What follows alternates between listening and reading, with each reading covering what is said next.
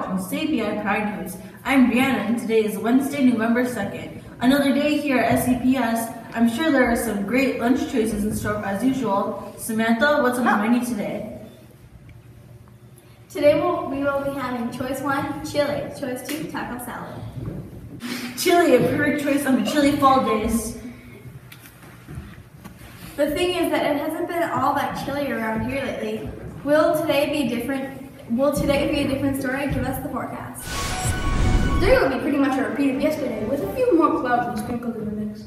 We can expect partly sunny skies with temps topping at 60 degrees. Another mid-fall day here in Sleepy Eye. Enjoy the weather while you can. Things are sure looking great around here lately. Now how about those reminders, Bree?